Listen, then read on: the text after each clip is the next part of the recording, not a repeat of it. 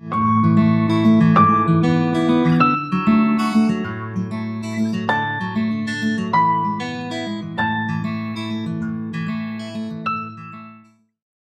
coronavirus is a new virus that was discovered in humans, in our group, and as a matter of fact, initially it was only one patient, a patient who had died in Saudi Arabia, and now gradually we have seen that the virus is spreading, and we have hundreds of people who died, more than 1,000 people in the meantime infected, and it has caused outbreaks in Saudi Arabia, in the Middle East, but also in Korea now in the meantime, but also individual cases that have been transported by airplanes. We know in the meantime, we discovered that this virus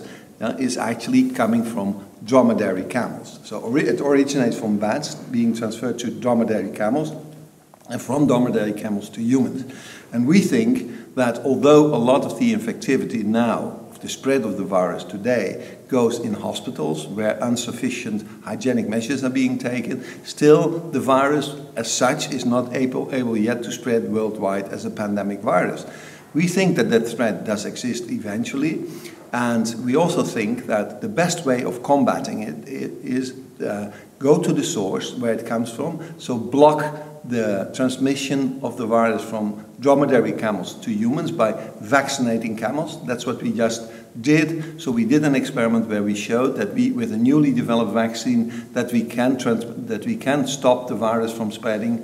from camels to camel and from camel to human. And now the next step would be to see if the vaccine would also work in humans, is safe for humans, and that those are the next experiments, that we can also